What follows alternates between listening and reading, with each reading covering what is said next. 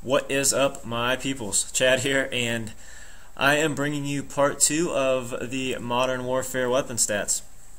This time it's going to be the SMGs, and again, like I said, this is all speculation. I haven't played the game yet. I'm just going by some of the video footage I saw at COD XP, so I'm just bringing these to you guys so you can kind of see what weapons are going to be in the game, just to hype it up a little bit, because I'm getting excited for it. It's that time of year, and you know, again, I'm tired of Black Ops. I'm ready for something new. So without further ado, the first weapon you will get when you put the game in is the MP5.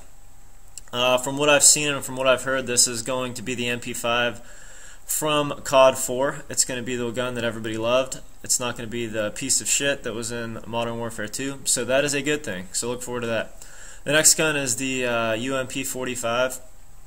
This is going to be almost identical to Modern Warfare 2 from what I've seen. They did decrease the range on the SMGs, so you're no longer going to be able to snipe people from across the map with 3 bullets, which is good because that's what they should have done in Modern Warfare 2, and they never did.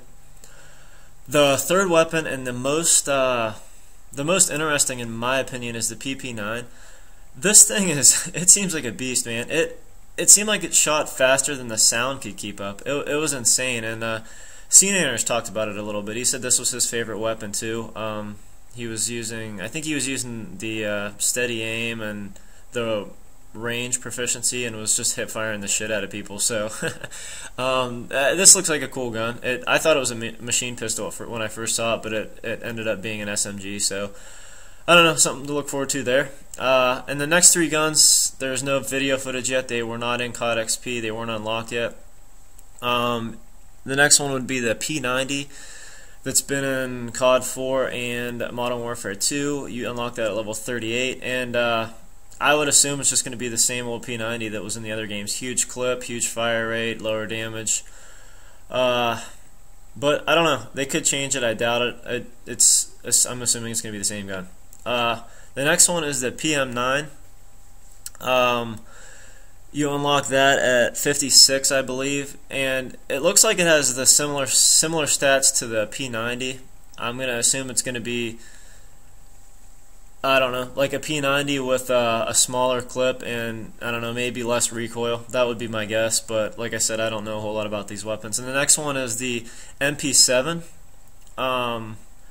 This is going to have similar stats to the UMP45.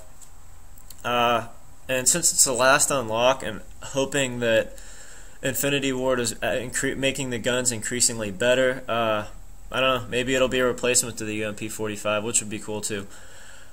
So anyways, guys, like I said, if you like these, please give me a like rating to let me know that I should put the other 2 up. Like I said, I have the LMGs and the sniper rifles left. And if you haven't subscribed already and you want to see more of these weapons stats updates, please subscribe. And as always, guys, I appreciate the support. Until next time, peace.